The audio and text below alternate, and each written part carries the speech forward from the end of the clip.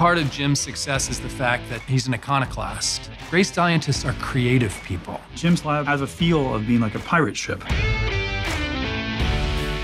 Jim theorized that tumors have evolved to trick the immune system. At the time, it was a crazy idea. This constituted a real breakthrough. I knew that this is a way to cure cancer, and I'll be damned if I'm gonna let that just lay around. For the next decade, he had one goal: to get that made into a drug for cancer patients.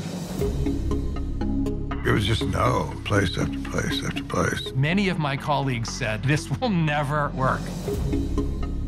My mother sat on the bed with her and held her hand while she died. I found out later that it was lymphoma. When I was first told I had prostate cancer, I was terrified because it was a week after my brother had died. BMS was not sure they were going to take it at all. I must admit I was apprehensive. His experiment in this was to just keep fighting, to say, there's something here. He's willing to do it in the face of his colleagues not necessarily believing him. He wanted to stay on the scientists, he wanted to stay on the FDA, he wanted to stay on Bristol Myers Squibb. I need to get it into people. I need to get it into patients.